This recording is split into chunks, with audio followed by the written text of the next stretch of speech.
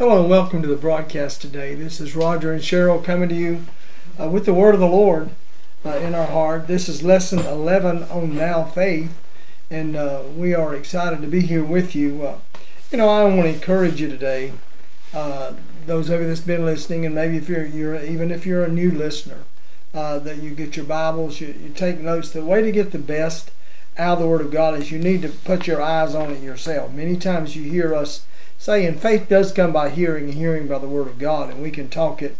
But it's important also that you study and that you get in the Word and that you put your eyes on the Scriptures as well. I know I can't confess to be an excellent reader, but I do know whenever I sit down and discipline myself to read and get in the Word and look at the Scriptures, that it comes more alive. The discernment of revelation knowledge begins to come alive. And we're on a subject that I think is very critical to the body of Christ, and that's faith. We don't get stuck there on one thing. Many times people get stuck on one thing, but I believe there's a balance in faith and grace and all the doctrines of the Bibles. People tend to want to do away with something once they feel like they've got the fullness of the revelation. Tend to want to do away with something, with a particular thing. But I believe it's time that we take what we've got. Don't throw away our ABCs just because we can read the whole paragraph now.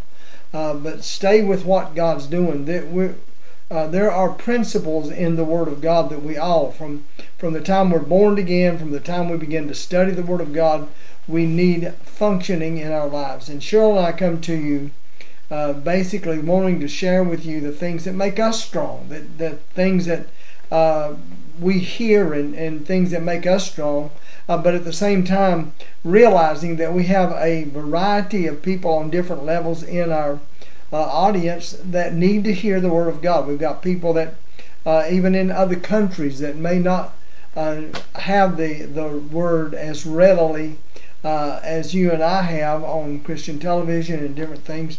But we have different groups that watch us, and we had noticed this last week. We had a growing audience that's been more than usual for us. And it's not about numbers, it's about, are we affecting people? Are we helping people? And there's where our heart is, not just in being on live or being on media, but being effective in touching your lives. A lot of this started out of our time when COVID came and we were shut in. But at the same time, then we began to touch people that we didn't realize we were touching, people that needed to hear the Word of God.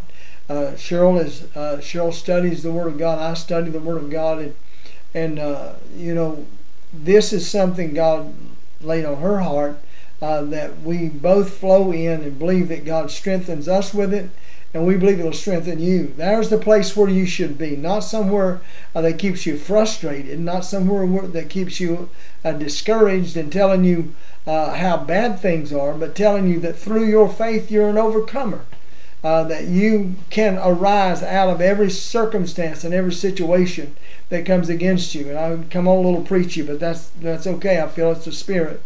Just setting the stage, and Cheryl's going to continue with lesson 11 on now faith, and we're going to flow together as we go into the service. But first, we're going to pray. If you're listening and you're not born again, I want to invite you to ask Jesus. The Scripture says, if you believe in your heart and confess with your mouth that God raised Jesus from the dead, then you're born again. I want you to do that. That's how you get there, is you believe in your heart, confess with your mouth the Lord Jesus.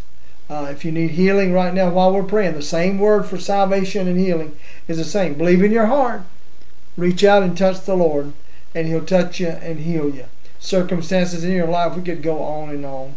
We've got a broad audience here, but let's pray together, okay? Heavenly Father, I thank you, Lord, as Cheryl and I come in agreement with the people that are watching today. God, that you touch their lives, God. We thank you, Lord God, that in our heart we desire to see your people, God, arise from the places of discouragement, the places, God, where that that religion many times has taken us, and life itself, the heartbreaks of life. But God, I thank you, Lord, that you came to bind up the brokenhearted and to set the captive free. And I thank you today as we come on this broadcast, as we come before this people, God, that the anointing of God comes forth to destroy, to destroy the yoke, Father. And I thank you, Lord, that the yoke with the bondage of the world is destroyed. And God, now we're yoked with you, Lord. And when we're yoked with you, God, you are the strong one. And God, you carry us. You become the strength in our going forth. And God, I thank you today, God, Father, for that one that don't know you, Father. I thank you, Father, that she prays today, God. She calls on the name of the Lord, and he as well. There's more than one. God, in the name of Jesus, Father, we ask you into our heart. Say that. I ask you into my heart. I believe with my heart, and I confess the Lord Jesus, that he's raised from the dead. And Father, in the name of Jesus, I thank you, Lord. Now is a day of a new creation, man, that's coming forth. And God, I give you praise for it. I thank you, Lord, for your healing touch on the word today, God, as it goes forth, that you send your word and heal them. And I give you praise for it in Jesus' name. Amen. Well, God bless you, and thank you again for tuning in. And Cheryl, I'm looking forward. This is lesson 11. And let's just get right into Now Faith. All right, well, we've been talking about James chapter 1, various things here, and I'm going to just review the last couple of verses and things we said a little bit. We were talking about James 1, 9 through 11, and about riches or poverty, more or less. I'll just say it that way. Riches or poverty, or plenty and lack. And either realm is not a good one to be stuck in. I do absolutely believe that the Word of God teaches that the people of God should be prosperous in every area of life. There's many scriptures, and at some point I'm going to do a teaching on those kinds of things. But one thing we said last time is moving from one realm of riches to lack, or from lack to the realm of riches, can be difficult. It's hard not to have money when you so desperately need money, or the appropriate amount and sufficient means to live your life on and enjoy life.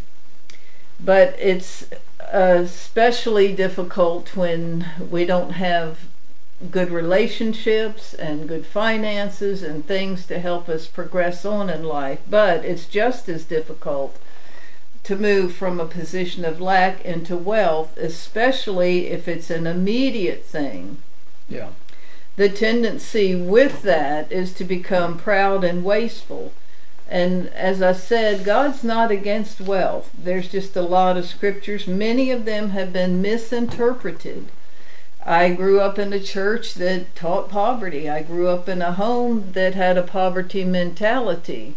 We were not poor, however. I didn't know that until I was an adult and realized how different my life was from other people. But my mindset was so poverty-minded, and it's been a struggle to get rid of it and get free of it. I'll just tell you the truth about it.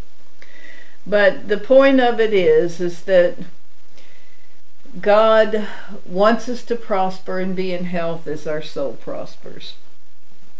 The one thing in James chapter 1 verses 9 through 11 that many people overlook is it says in verse 11, "For the sun rises with a scorching wind and withers the grass, and its flower falls off, and the beauty of its appearance is destroyed.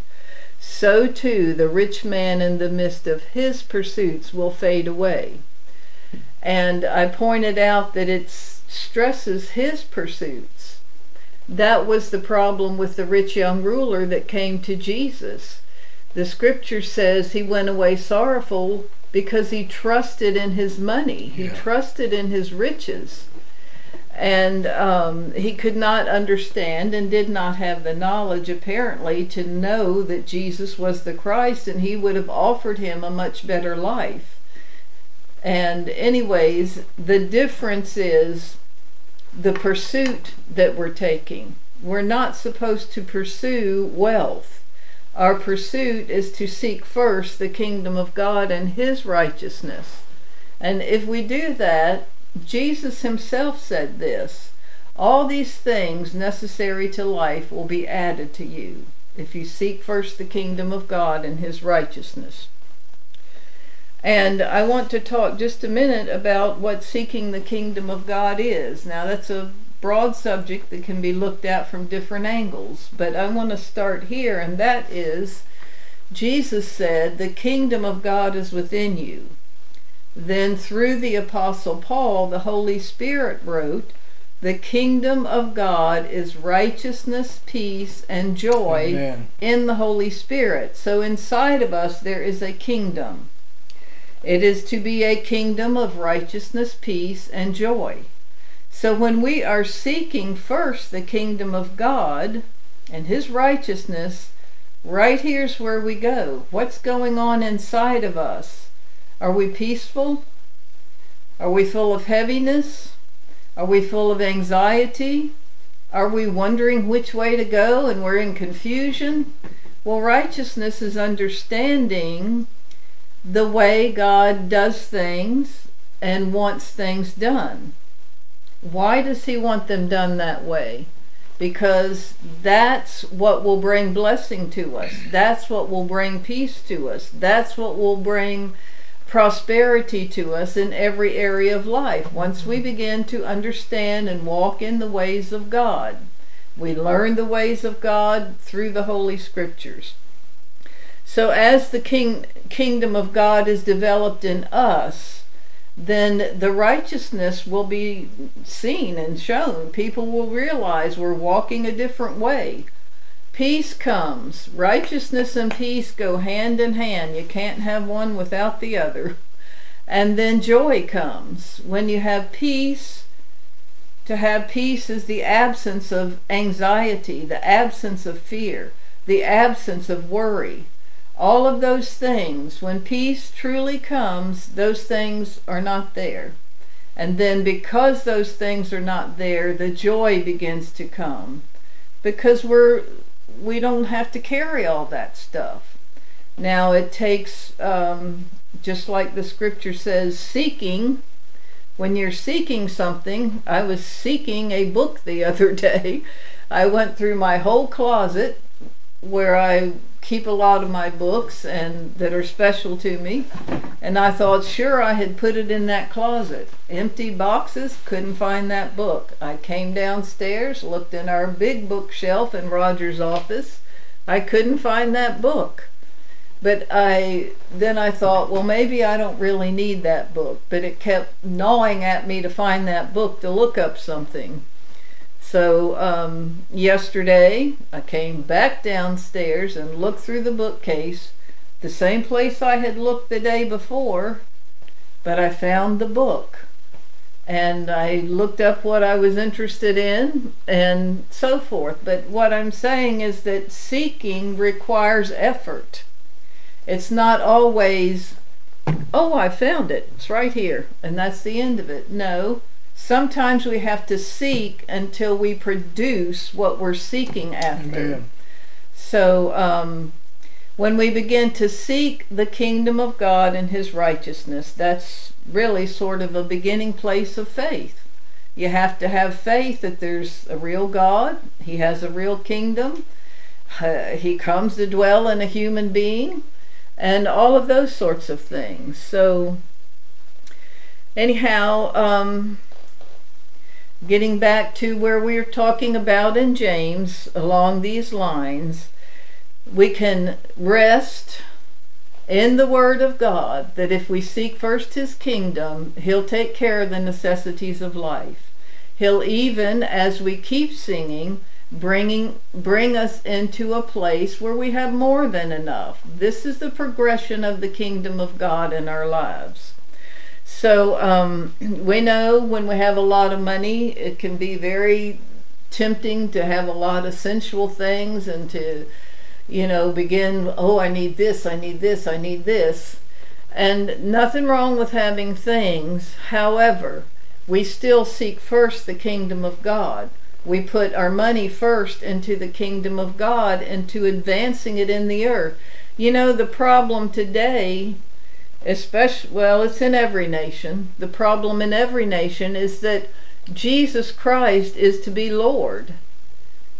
He's to be Lord so that we can have an orderly earth, each nation working in an order that will help and bless one another.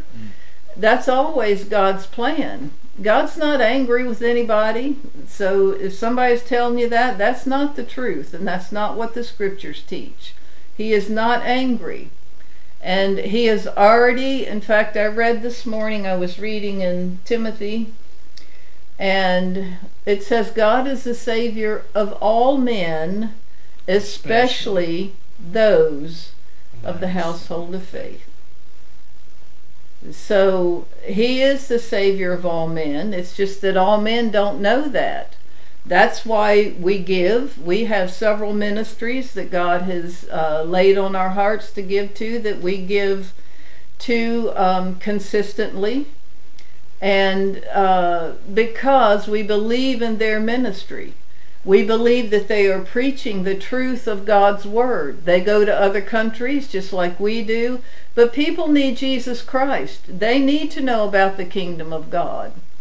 And if we have faith and we believe the Word of God, we're going to promote His kingdom, because there's no other place of help. There's no other place of refuge. It is all in Jesus Christ. It is all in what God has provided for us. All right, so the point is, we don't focus on wealth or on poverty. That's not our focus. It's not our pursuit. And so here's something I want to read to you. It's in Psalm 78, verses 41 through 42. And I think this is an important point to remember. You know, sometimes when we get off on talking about money, people get real nervous. And mainly because we haven't taught correctly about it. But here's the thing.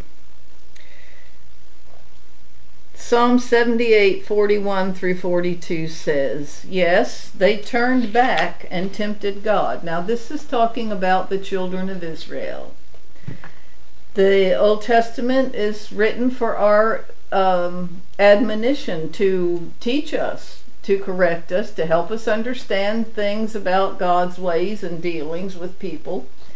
So it says, yes, they, the children of Israel, turned back and tempted God, and limited the Holy One of Israel. They remembered not his hand, nor the day when he delivered them from the enemy. Well, has God ever delivered you from the enemy? Has he ever taken care of a serious need or a little need that you had? Don't forget those things. Because when we forget them, and we turn back to complaining and grumbling and murmuring, feeling hopeless and starting to worry and pick up all the cares again, we're limiting God. Now faith does not limit God. Now faith looks at this mighty God that we serve and the possibilities that are out there that he desires to do for his children. We are his children. Do we get that? We are God's children. Amen. The Thank creator of everything. Amen. Everything. He's our Father. We're his children. Do you think he doesn't want to take care of you and provide for you? Well, yes, he does. And yes, he will. But our now faith has to kick in where we believe what God is saying. All right. If we believe him, then we're not going to be limiting God. Amen. That is part of the growth of faith. The growth of getting our soul renewed so that we are transformed instead of wrestling all the time with, oh, I need this, I've got this bill to pay, and I don't know what I'm going to do, or how am I going to get a better job, or whatever it is. How am I going to take care of my kids? God has the answer. We are not to limit God. We're to look at the Word of God, see what He has to say, and then put our faith to work. Now, when our emotions are contrary and we're feeling exactly opposite of what the Scripture says, but my God shall supply all your need according to His riches. Thank you, Jesus. Not yours, not ours, His riches. Then we put our faith on that no matter what our soul is doing. We may feel like screaming or worse, but we can believe what God has said. We put our faith in what God has said. And believe it or not, the soul will come into alignment, and it will calm down, and it will come to peace. All right, so God had a problem like this, and there's a lot of things for us to learn from the Old Testament, and I'm going to read Deuteronomy 6 through 18. And it says, "Therefore you shall keep the commandments of the Lord your God, to walk in His ways, and to fear Him. For the Lord thy God bringeth thee into a good land." Now this was His promise to the children of Israel. "A land of brooks of water, of fountains, and depths that spring out of valleys and hills. A land of wheat and barley and vines and fig trees and pomegranates. A land of olive oil and honey. A land wherein you shall eat bread without scarceness." Listen to the word of God. "Thou shalt not lack anything in it. A land whose stones are iron, and out of whose hills you may dig brass. When you have eaten and are full, then you shall bless the Lord thy God for the good land which He hath given thee. Beware that you forget not the Lord your God in not keeping His commandments and His judgments and His statutes, which I command thee this day, lest when you have eaten and art full, and hast built goodly houses and dwelt therein, and when the herds and thy flocks multiply, and thy silver and gold is multiplied, and all that you have is multiplied, then your heart be lifted up, and you forget the Lord your God, which brought thee forth out of the land of Egypt from the house of bondage, who led you forth out of the who led you through the great and terrible wilderness, wherein were fiery serpents and scorpions and drought. There was no water, who brought forth water out of the rock of flint, who fed you in the wilderness with manna, which your forefathers knew not, that He might humble thee, and that He might prove thee, to do thee good at thy latter end. And thou say in your heart, My power and my might has done all these things. I did this with my own hands. I did this all by myself. I worked hard, I saved, and I saved well, and I skimped on other things and saved. I did this by myself.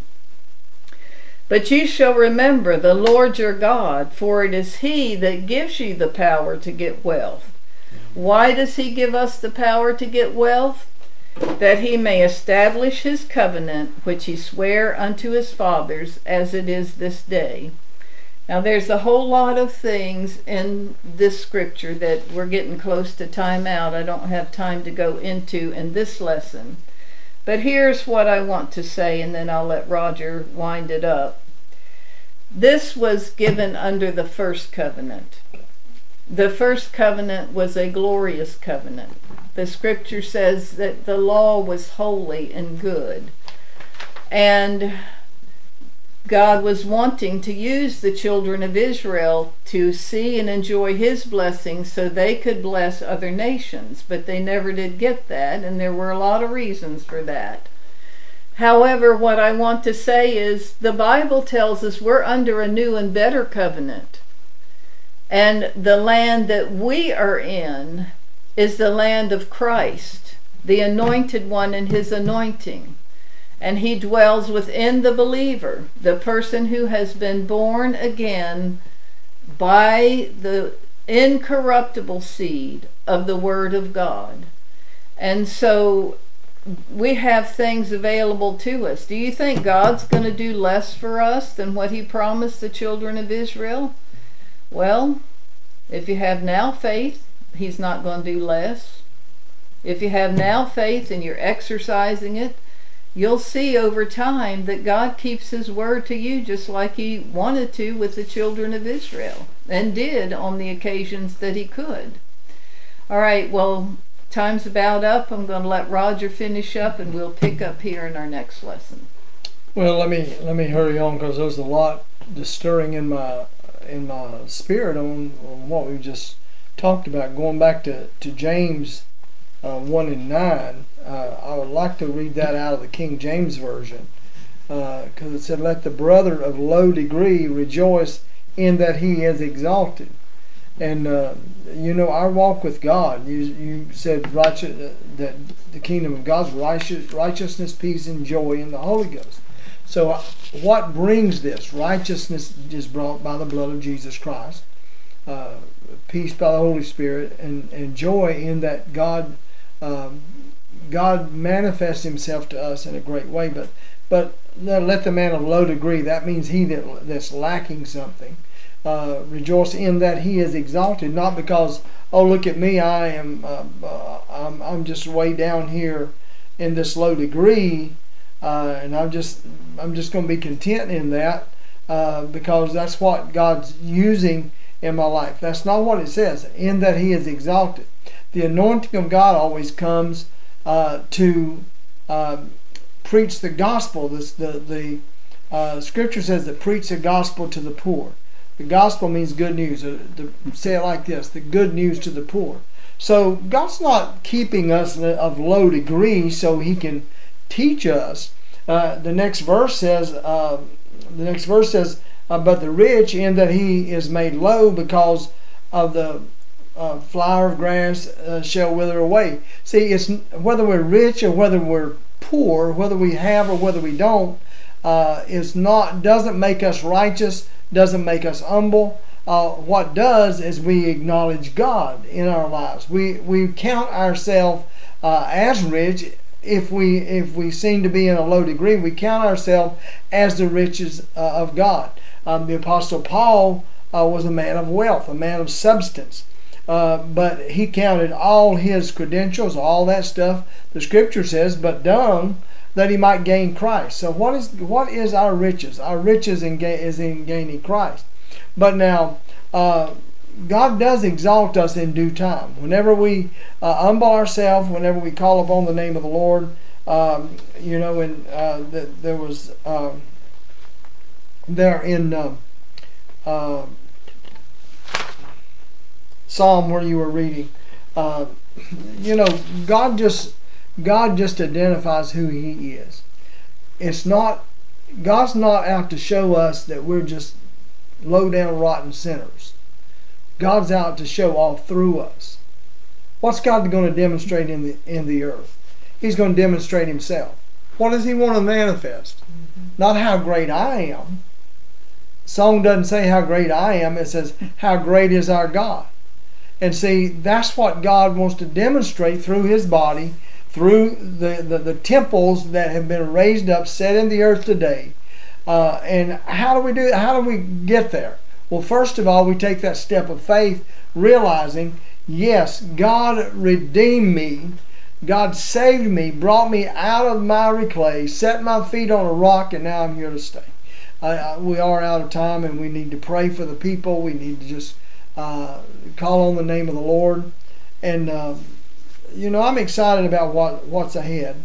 Excited about what God's doing. Well, let's pray, and then maybe I'll talk more as we go on. Father, in the name of Jesus, we thank You, Lord, for the word today. You said You send Your word to heal them. God, anybody that needs a touch from You, we thank You for it today. And God, we thank You, Lord, that You meet our need, and You go beyond our need. And God, you meet Your own need. Your own need is that we worship You, that we come to that place that we can unequivocally, unhindered worship You in spirit and in truth. And we give You praise for it today. We give You honor and glory. In Jesus' mighty name, amen. Well, God bless you. Thanks for tuning in today. We are going on a couple of mission trips to Peru and Thailand. We're at this time we need, in fact, during this program, we may even be in Peru, and on our way back and then 3 weeks later we go to Thailand. We still need some finances to do everything we need to do. About $5,300 as of this taping. The address will be on the screen, and you can on the Facebook page you can click the link to the PayPal account if you can do it like that. Will be accessible to us while we're on the mission field. We love you. God bless you, and we'll see you next time.